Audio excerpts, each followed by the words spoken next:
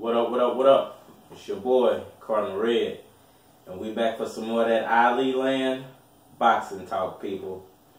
And today we talking Pacquiao versus Thurman. Skill for skill. Alright, y'all.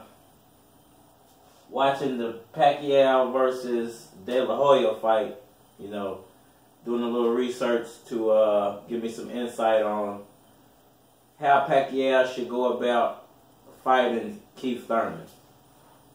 And to me, I feel like Thurman and De La Hoya are similar fighters, so I feel like this fight has a lot of relevance when it comes to how Pacquiao should go about trying to defeat Oscar De La Hoya.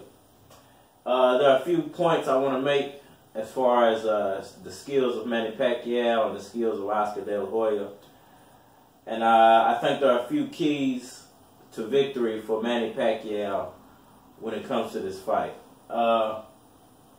First off, there are a few things that were said during this fight by I can't remember his name, but he was one of the announcers. He recently passed away. Emmanuel Stewart. I'm sorry, I don't know why his name escaped me. So Emmanuel Stewart said a few things about De La Hoya that I think are similar to Keith Thurman's style of fighting, and it's basically that De La Hoya had a lack of head movement and a lack of foot movement in trying to avoid the punches of Pacquiao. And he also said that Freddie Roach kept referring to Pacquiao to turn De La Hoya, which basically meant to throw a flurry and circle. Throw a flurry and circle to try to throw off the more plotting style of boxing that De La Hoya uses. And I feel like this is going to be a main factor, because if you watch that Josesito Lopez versus Keith Thurman fight, you can very clearly see Thurman was getting hit because of his lack of head movement and his lack of, I like to call it head-foot coordination basically. His head and his feet were not coordinated. He was not moving his head in the same direction his feet were going. So his feet were trying to move him in one direction, but his head was looking in the opposite direction, which was causing him to get caught with very wide, very strong looping punches from Josesito Lopez. Now, Manny Pacquiao is in no way is a similar fighter to Josesito Lopez. Much smaller, much more faster. I wouldn't say he's as big and powerful, but probably just as strong. You know, Josesito Lopez is even bigger than Keith Thurman, so I can't say he's as big or as powerful as Josesito Lopez. But I'm pretty sure when it comes to punching power, he might be actually surpassing Josesito Lopez. So to me, I feel like one of the keys to victory for Manny Pacquiao is going to be his ability to turn Keith Thurman. Is he actually going to be able to flurry and then have Keith Thurman be offset and be able to turn Keith Thurman as he was doing to Oscar De La Hoya pretty much all night long? I also feel like the style of fight Pacquiao is going to have to put up is going to have to be a speed style fight.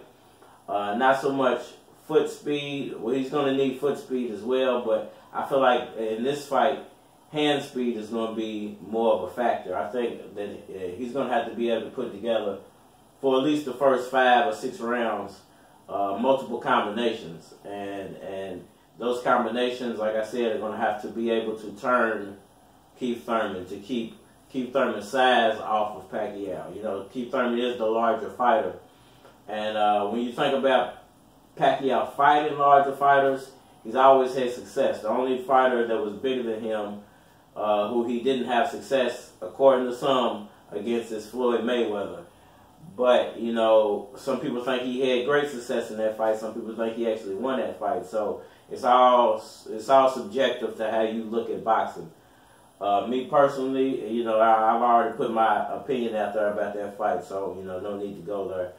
But I do believe that this is the fight that Pacquiao's going to have to fight because of the size. You know, Oscar De La Hoya, very similar to the size of Keith Thurman. Like I said, the style that De La Hoya employed was very similar to the style that Keith Thurman employs. I just feel like this is the style of fight Pacquiao has to put up to beat Keith Thurman. You know, I think if anything less than a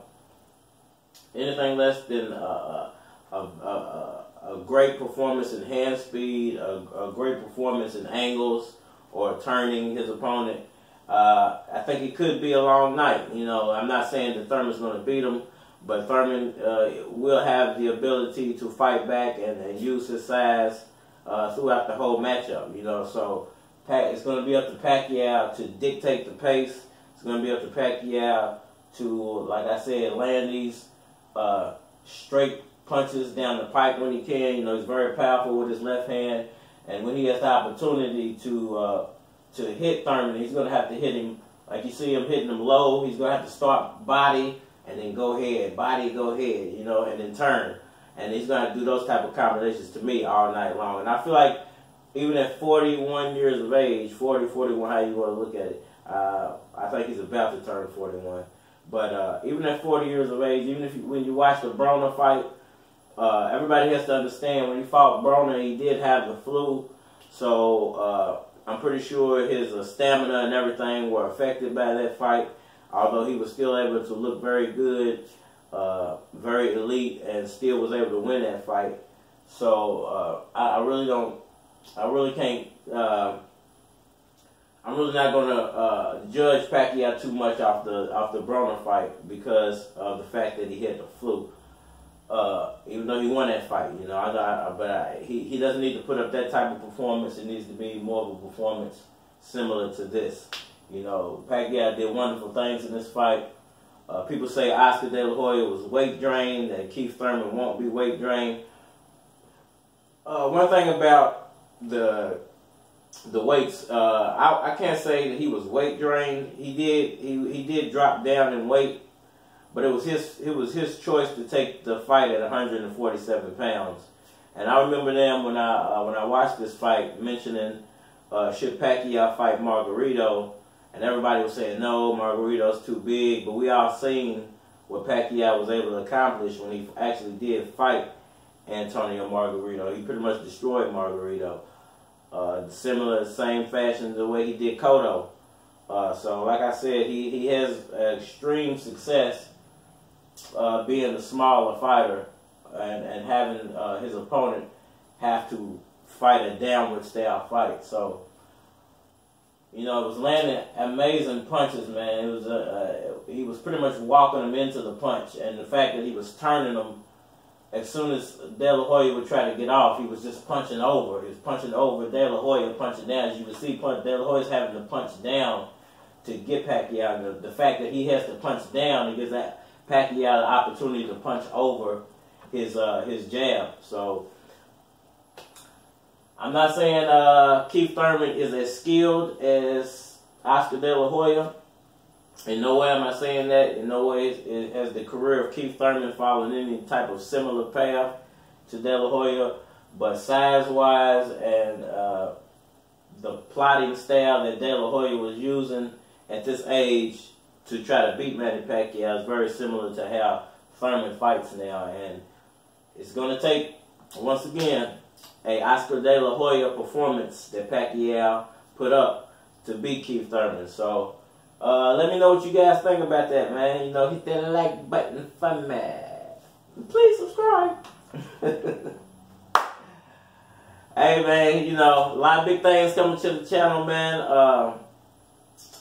I recently reached out to a fellow YouTuber, and they agreed to do a collabo with me. So, you know, I'm going to say that it's a surprise for everybody, but I think it's going to be a wonderful collaboration, and you know, I salute that person, and I hope you guys enjoy that, man. You know, a lot of new things are going to be coming to the channel. You know, I'm trying to expand, not just do boxing, not just do the other content I was doing, but show my multi-talents or multiple skill sets, just from things that I've learned throughout life. So, be looking out for everything that's coming up on the Cardinal Red Does It All channel. If you want to be a part of Ollieland Boxing Talks community, just head over to the community section, drop me a comment, or you can leave me a comment down in the comment section. Ready for this fight, man. I think Pacquiao has a few more great ones in him, man, and I think he has a real excellent opportunity of becoming the pound-for-pound #1 again. I think he has a real excellent opportunity to unify those titles if, he can get through these next 1, 2, or maybe 3 fights. For now, I think that's it, man. I think we covered it all. Skill for skill, Pacquiao versus Thurman. Who you guys got? Let me know down in the comment section. We out of here.